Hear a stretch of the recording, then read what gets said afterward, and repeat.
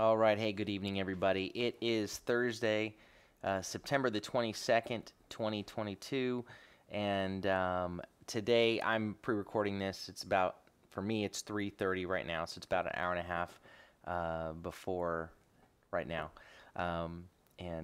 Because like I did last week, this Thursday and then next Thursday, I have a class that I have to teach that overlapping with this. But so today, we are going to look at the holiday Rosh Hashanah. It is our Rosh Hashanah or Rosh Hashanah.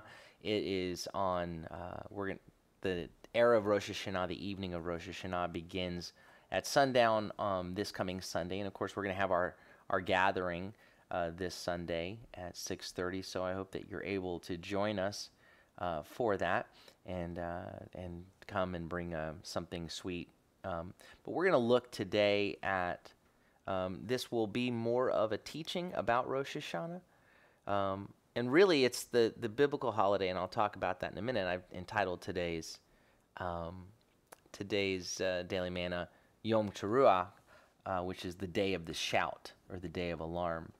But this is, Rosh Hashanah means head of the year. Rosh is head, Hashanah is the year, head of the year, and it's become in Jewish tradition, the Jewish New Year. And it's Rosh Hashanah it's on the first of the Hebrew month of Tishri. And so it's the beginning of a 10-day stretch called the Days of Awe, or the High Holy Days. So they begin with Rosh Hashanah on the first of Tishri, and it concludes with the Day of Atonement, Yom Kippur, on the 10th of Tishri. And unlike any other holiday, any of the other Jewish holidays, what's unique about these two holidays in particular, these Days of Awe, is that they have nothing at all to do with a particular historical event in Jewish history.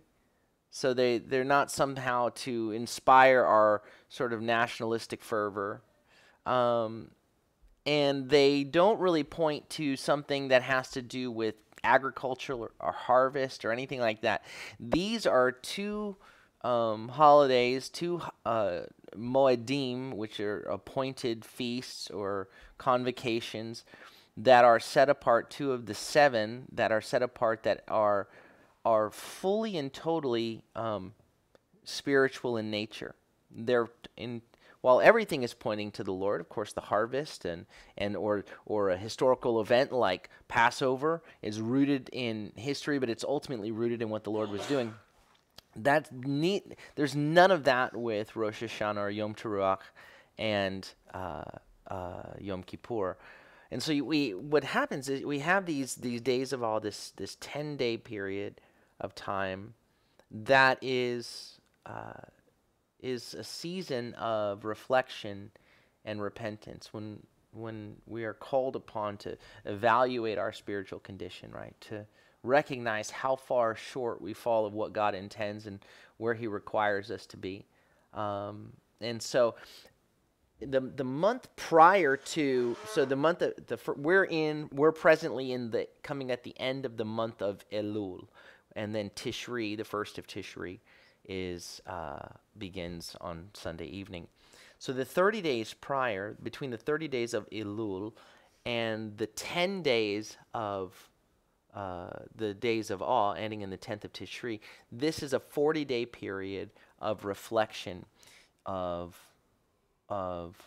repentance, of saying, Lord, search our hearts. And so as today we'll go through this as a teaching. It's never, even a teaching is not intended to simply be intellectual, but it's may the Lord, what the Lord is trying to do, what He's longing to do, pierce our hearts. So Tishri is the 7th month. It's not actually the first month. We call it the head of the year, Rosh Hashanah, but it's not actually the first month. And it's the 7th month. And so the month of Elul is like the 6th month, right? Or it is the 6th month. And so just as the 7th month is the 7th day is Shabbat, is the holiest day of the week, is a day of rest. The 6th the sixth day is a day of preparation for the Shabbat.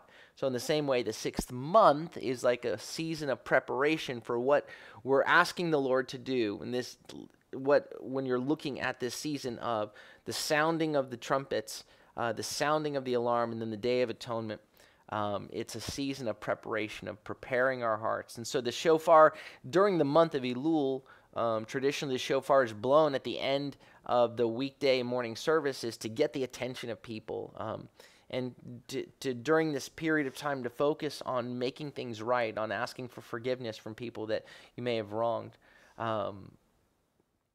And so, but Rosh Hashanah is not actually, that phrase, the term is more traditional than anything. It is not used in the biblical text to refer to this occasion, right? It's called the Feast of Trumpets, or Yom Teruah, the day of the shout, the day of alarm. And so, because the word Teruah, at the root of that is the word ruach, has to do with your voice. And so it's not simply about sounding the shofar. I've got a shofar here. It's not simply about sounding the shofar. It's about making a shout. So we'll see in like Psalm 81 later that the call to make a shout unto the Lord is, whether it's a shout to him or sounding the shofar, it has to do with something to do with making that shout. And really the focus is on listening for the shout, on listening for the Lord's voice. There are in the scriptures and then traditionally the sounding of the shofar is a picture of the voice of God. So we have, like, when we have I'll talk about this in just a little bit. But Rosh Hashanah, again, it begins, Yom Teruah is the first day of the seventh month. We read about it. Let's look at Leviticus 23, verses 23 to 25. The Lord spoke to Moses, saying, "Speak to the children of Israel, saying, in the seventh month, on the first day of the month, you are to have a Shabbat rest, a memorial of blowing." And here in TLV it says shofarot, but the word in Hebrew is actually teruah, is the memorial of the shout, or the remembrance of the shout of lifting up of your voice, or of blowing shofars. A holy convocation. You are to do no regular work, and you're to present an offering made by fire to Adonai. We read about it in Numbers chapter 29, beginning in verse 1. On the first day of the seventh month, you're to have a sacred assembly. You're to do no laborious work. It is for you a day for sounding the shofar. You are to prepare a burnt offering as a pleasing aroma to Adonai, 1 young bull from the herd, 1 ram, and 7 male lambs, a year old, without flaw. With their grain offering of fine flour mixed with oil, 3/10 of an ephah with the bull, 2/10 with the ram, and 1/10 with each of the lambs, as well as 1 male goat as a sin offering to make atonement for yourselves. Also offer the burnt offering for the month with its grain offering, the regular burnt offering with its grain offering, and the appropriate drink offerings as a pleasing aroma to Adonai, as an offering by fire. So on the first of Tishri, right, at the sound of the shofar, an instrument that's made from a curved ram's horn, all regular work was to cease. Right? This was going to set the Feast of Trumpets apart from the other Hebrew months. Every Hebrew month, the first of the month is Rosh Chodesh, is the first of the month. So it's also a moed, one of the holy convocations. But on the first of Tishri, it was different. Right? Every month there were sacrifices at the beginning of each month, but on Tishri, Yom Teruah required another set of sacrifices. In addition to the regular, there's the one bullock, 1 ram, 7 male lambs with the proper meal offerings, along with the male goes for a sin offering that were to be presented in addition to the offerings of the new month. So in the Torah, in reality. So our tradition, and for a number of different, there's a number of different ideas around it, but the word Rosh Hashanah, head of the year, um, is it's considered to be more of the beginning of the agricultural year in terms of the harvest and so forth. But the beginning of the year in the Torah is in the month of Nisan, right, or around Passover. In Exodus chapter 12, too, the Lord says, this month, speaking of Nisan, will mark the beginning of months for you. It is to be the first month of the year for you. So the reality is the name Rosh Hashanah is more traditional than it is biblical. The biblical day is Yom Teruah, is the day of the shout, the day of alarm. So the call of the shofar reminded the Israelites that the seventh month had begun, right? And so you have the four different sounds that we traditionally blow, and I don't know if I'm going to try them because I'm not so great at them. It's going to sound weird because I'll be mic'd up here. All right, so the first one is called the Tekiah. The Tekiah, you have Tekiah, Shevarim, Teruah, Tekiah, Gedolah. So you've got four different sounds. Tekiah is a pure, unbroken sound. It calls you to search your heart. Now, the Tekiah would be blown, let's try. Does that sound weird? It sounds fine. Okay. And it had the sense of, like, every hour on the hour, all is well. Listen, pay attention to it, let it get your attention. You have the Shevarim, which is 3 broken blasts.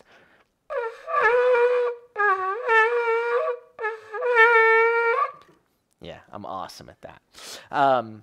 We all have our gifts, and that one's not mine. So it's and the Tekiah, the Shevarim, was often sounded when there would be the changing of the guard, or when the king would be coming, the king would be making his way. It was to get your attention. There's something is shifting, something is changing. And then you have the Teruah, which this is what this day is called, the day of Teruah, which is like 9 or more broken blasts. Like do do do do do do do do do do do do. No.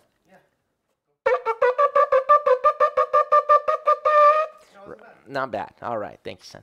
So this is, when you hear that, it's an alarm. It's to get your attention. Something is, you need to wake up. You need to pay attention. There is danger, right? That's the Teruah. And then you have the Tekiah Gedolah, which is a long, unbroken sound. And so it's this really pay attention. This is what this is that final sound, that at the last trumpet, And so this is when usually people are all going to try to see how long they can really let it go. And I can't do it for very long, but here.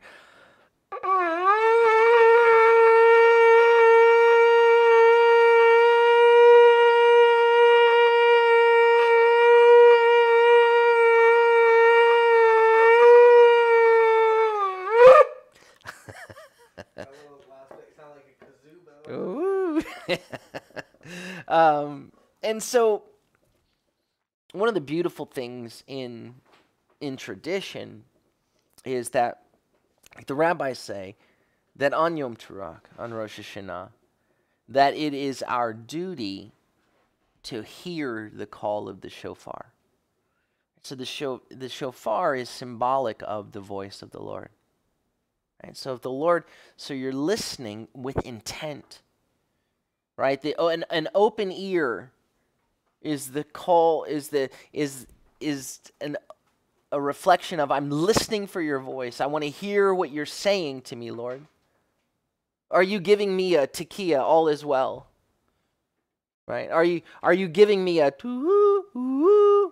prepare your heart? Something's about to change. You're about to make a turn here, or there's going to be a shift. Is there a, am I open to hear, am I listening for the alarm of the Lord? Am I listening for what you have to say to me? Am I aware of you trying to get my attention? And then finally, of course, you have the Gedolah. Will we be ready when the Lord returns? And so the rabbis say that if you just hear the echo of the shofar, you've not fulfilled your obligation to really listen, to hear the shofar itself. You're to avail yourself to hearing the sound. And in the same way, we're to listen for the voice of the Lord. Not to hear him along the, you can hear someone's voice and not pay attention to what they're saying. They're like background noise. And he's not to be background noise. This is a season as we prepare our hearts for Yom Kippur, for the Day of Atonement, that there is this, Lord, speak to me, show me, search me, know me. It's a season of reflection.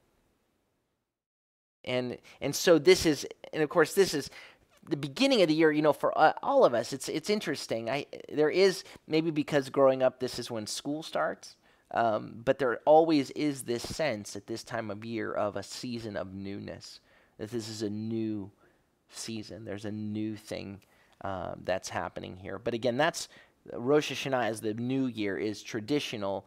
The biblical new year is in the month of Nisan. Now, in the scripture, the shofar is used in a number of different ways, right? And I've got these listed for you. You can see it was sounded at the giving of the Torah when Moses received the Torah. Verse 19 of Exodus 19. When the sound of the shofar grew louder and louder, Moses spoke, and God answered him with a thunderous sound. Then Adonai came down onto Mount Sinai to the top of the mountain. Adonai called Moses to the top of the mountain, so Moses went up. So there is the shout of the Lord, the thunderous sound that brings his instructions, that brings his Torah. Listen for the instructions of the Lord. The shofar was blown as a signal during a time of war, and that's the Teruah. It's blown at the start of the Jubilee year. There's freedom that's coming. Your debts are paid, are covered. There's newness, a new beginning. It was blown during the coronation services of a new king. It was a sign of the regathering of dispersed Israel. It was sounded as a warning of danger, and it will be sounded at the arrival of the Messiah. And so there are all of these different associations with the sounding of the alarm, the sounding of the shofar. Again, to listen, to turn your ear to hear what the Lord would say. And there are different themes that are associated with the holiday. It's around the Lord, as it's considered traditionally, again, as the birthday of the year. This is when the world was created. So there's a focus on God as creator. There's a focus on God as king, that he is king, and there's a focus on God as judge. He is our creator. He is our king. He is our judge. And then central to this celebration of trumpets, every year traditionally is what we call the Akedah, which is the binding of Isaac that we read about in Genesis 22. And so that's, of course, when the Lord calls Abraham to sacrifice his only son, to sacrifice Isaac. And then the Lord provides, as a substitute for Isaac, a ram in a thicket. And so that ram's horn, there's this connection between that ram's horn and then the sounding of the shofar. So this is a memorial, a remembrance of the Lord's faithfulness to Abraham, of his faithfulness to keep his promises. We see the Yom Teruah, or Rosh Hashanah, in other places in the Hebrew Bible. Now, there's not really any mention of Yom Teruah between the giving of the Torah and then the return from Babylonian captivity.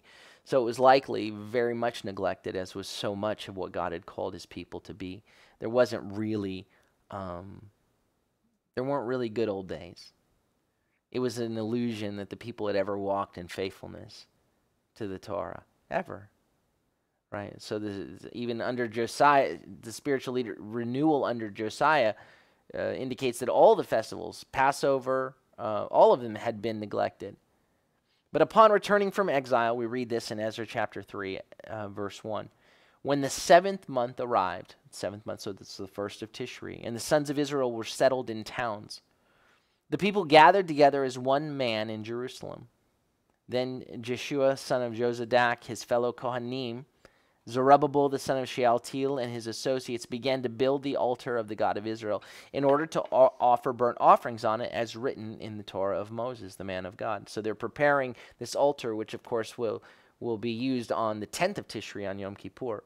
Verse 6, it says, from the first day of the 7th month, Yom Teruah, they began to offer burnt offerings to Adonai, though the foundation of the temple of Adonai had not been laid. We read about the first of Tishri in Nehemiah, and at the very end of chapter 7, rolling into chapter 8.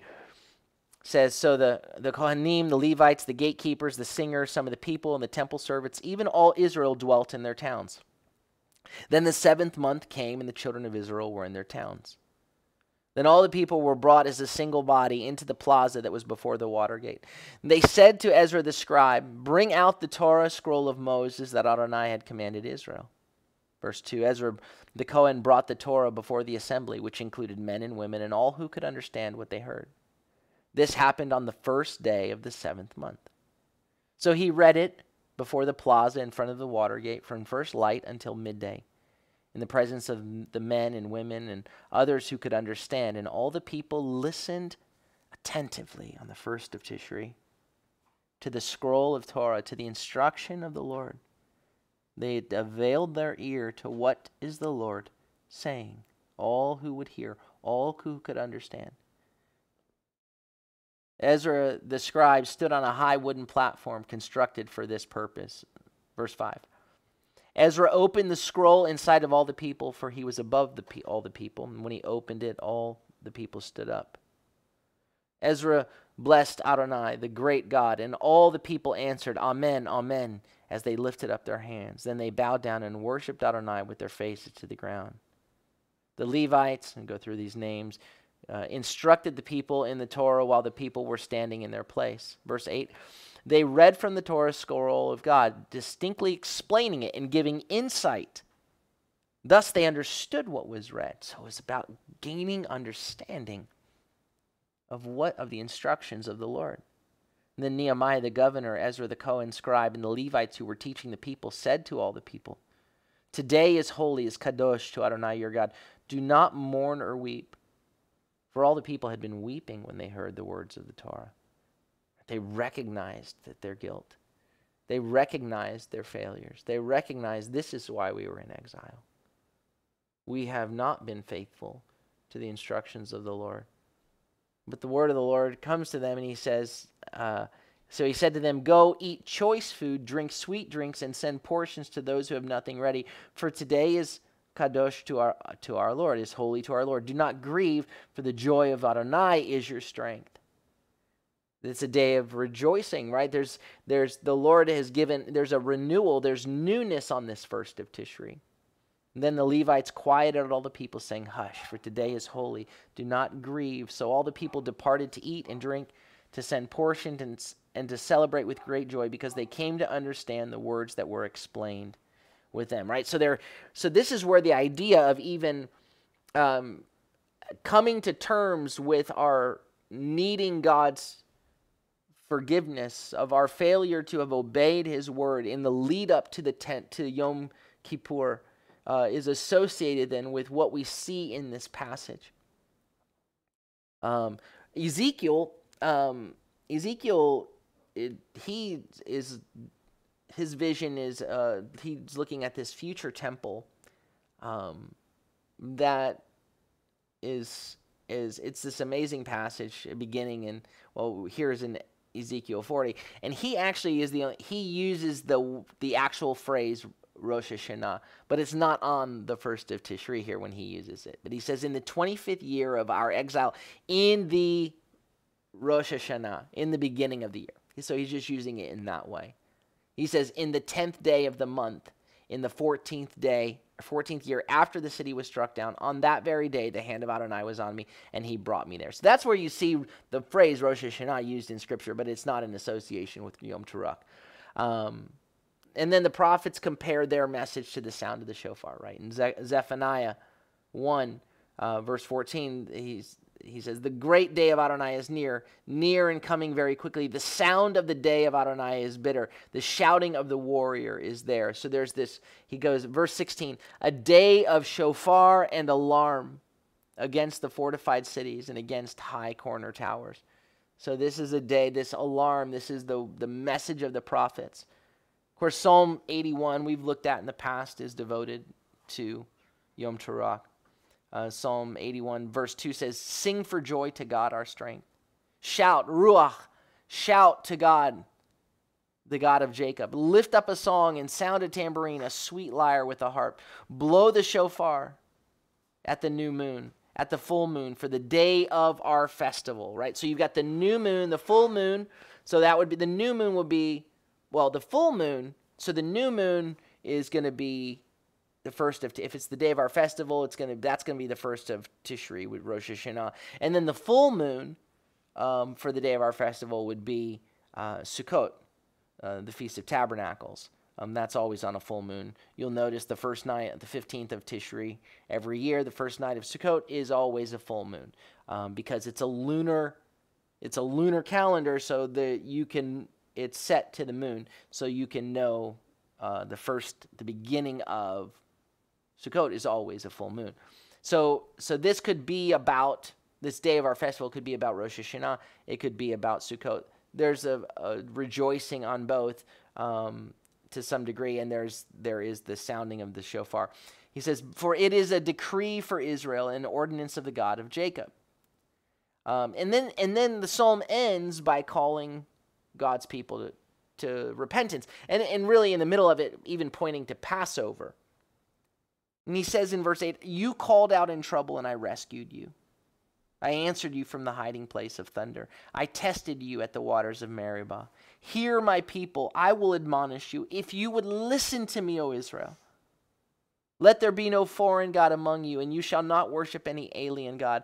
I am Adonai your God, who brought you up out of the land of Egypt. Open your mouth wide, and I will fill it. This is the call of the Lord when we say, Lord, search our hearts. What are you speaking to us? He says, listen to me and let me correct you. Let me admonish you. Let me instruct you. If only you would listen. I have good things for you. It says in verse 12, but my people did not listen to my voice. Israel was not willing to be mine, so I gave them over to the stubbornness of their heart to walk in their own counsels. Oh, that my people would listen to me. That Israel would walk in my ways. I would soon subdue their enemies and turn my hand against their foes. Those who hate Adonai would cringe before him. Their time of doom would be forever. But you would be fed with the finest wheat. With the honey out of a rock would I satisfy you, right? So this is the call of the Lord. We're to avail our ears to hear what he has for us and not continually just let him be background noise. The shofar is blowing. It doesn't matter if the alarm is blowing and you neglect that alarm, then your destruction is certain. The Lord in trying to do that, it can be annoying. Stop it. But he's getting our attention to instructing us because he says, open your mouth wide and I would fill you. You would be fed with the finest wheat, with honey out of a rock. Would I satisfy you? In Joel chapter 2, it opens with verse 1, blow the shofar in Zion, sound an alarm, which is the Ruach, on my holy mountain. Let all the living in the land tremble, for the day of Adonai is coming. Surely it is near. Skip ahead to verse 12. So the alarm is sounding, and here's the cry of the alarm. The Lord, yet even now, declares Adonai, turn to me with all your heart, with fasting and weeping and lamenting. Rend your hearts, not your garments. And turn to Adonai your God, for he is gracious and compassionate, slow to anger, abundant in mercy, and relenting about the calamity due. Who knows? He may turn and relent, and may leave a blessing behind him, so there may be a grain offering and a drink offering for Adonai your God. Blow the shofar in Zion, sanctify a fast, proclaim an assembly. The Lord, even during this season, it's a good reminder. We should always be saying, now, not waiting for once a year, of course, to say, Lord, what are you saying to me? Is this a tekiah? Is this a shevarim? Is this a teruah? Is this an alarm? Is this a change? Are you assuring me all is well? What's happening here? Give me ears to hear your voice, and then a heart to actually respond. Because look, you even see in Psalm 81 where the Lord says, you know what? You ignored it. You rejected my call to you, and so I gave you what you wanted. I gave you over to the desires of your heart, and now you find yourself in a bad place. He calls again, if only you would turn your hearts to me. On this day of the shout, during this season, on the day of the shout, on this Yom Teruah, may our hearts be open to hear the alarm of the Lord, or to hear what he's saying. Turn your ears to him and respond in obedience. Amen? All right, well, may the Lord bless you and keep you. May the Lord make his face to shine upon you and be gracious unto you. May the Lord lift up his countenance upon you and give you peace. Shalom, shalom. Have a beautiful day.